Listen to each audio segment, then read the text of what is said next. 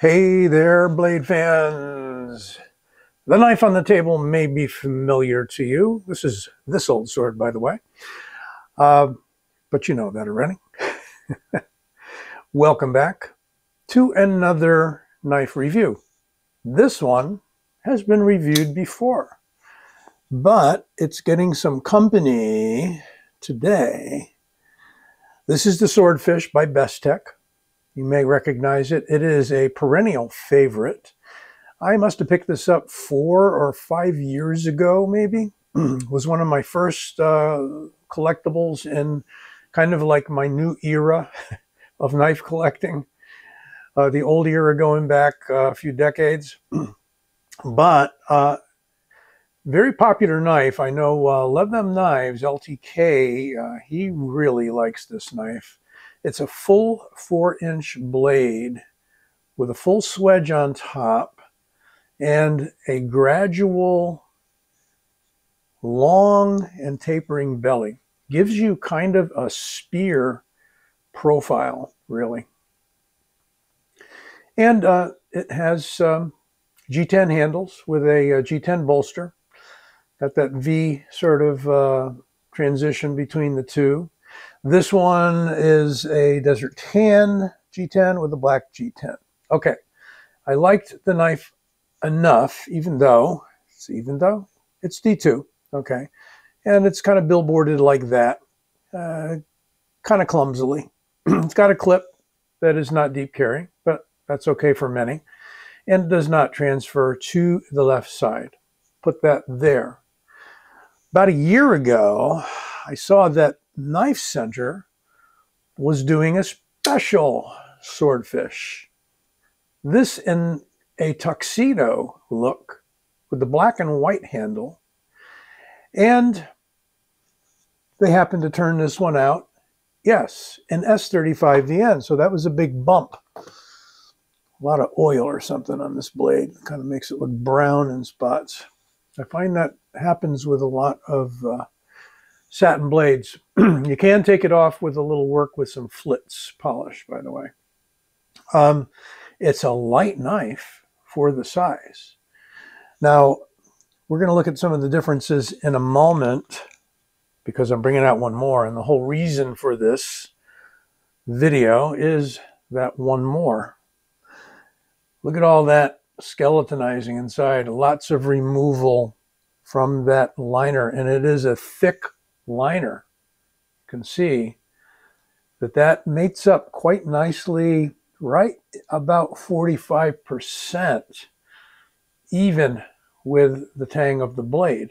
So S35VN, tuxedo look, same exact profile otherwise, same weight relieving, looks like. They should be the same weight. One thing they did on this one was a deep carry clip.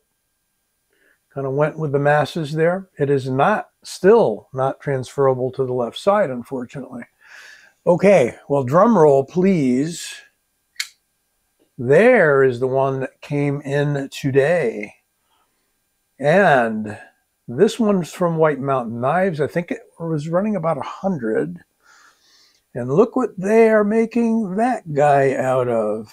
Of course, we've all got to have Magnacut steel and Ultim handles these days, right?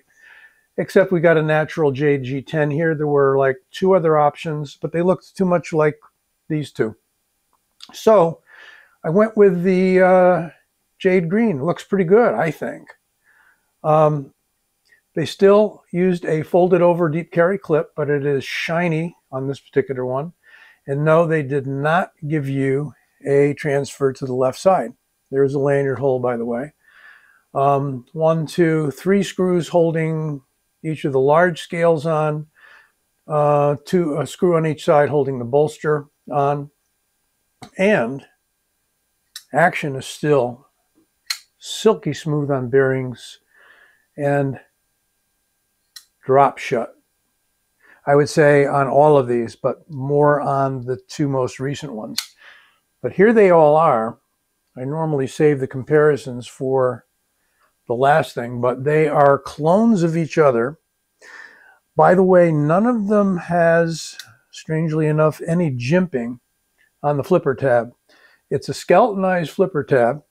And yes, they did that on all of them. So they really didn't change the design much. They're still all liner locks. They changed the clip pretty much. They certainly changed the steel from D2 to S35 to Magnacut. That's quite the progression, I would say. What we're going to do, we'll probably bring these back again later. What we're going to do is measure 9 inches exactly, 4 inches exactly.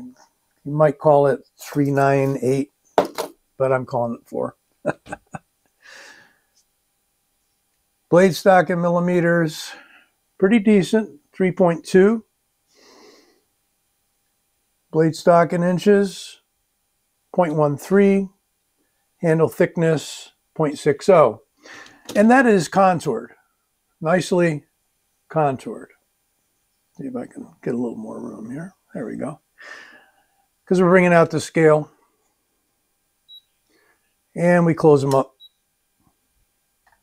And we've got 4.45 ounces, or 6 if you want to be particular. 4.5 ounces, we'll call that. Again, nice action. Very smooth. Not tight at all. Look at that. Great action. Jimping, short run of it, a little bumpy, but good. You know, fairly useful. You got a little bit, yeah, they did it on all of them. A little bit of a choil, but it's more of a sharpening choil. I wouldn't stick my finger up in there. Pretty decent plunge grind comes back to there. And you'll certainly get a few sharpenings out of this, depending upon what you're using it for, how hard you're using it. Sorry, don't know the Rockwell on it. Wasn't listed. Maybe you can look it up.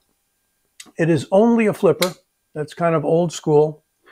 They didn't do any of the combos like you're doing with a lot of knives today. Let's see if it gives the Rat 1 a run for its money, size-wise. Slightly longer. And one little more comparison. The Inyan by Kaiser. By, what's his name? Assassin Knives, I think. Arsenian is the gentleman's name. So, very close, identical. 4-inch blade on that, 9 inches overall. Well, should you want one, I think it is a good idea because they're coming in. The Magnacut for $100, I think, is pretty darn good. And you got your choice of different flavors. I'll leave you some links. Don't forget to give this vid a like and subscribe. I will be back soon. Take care.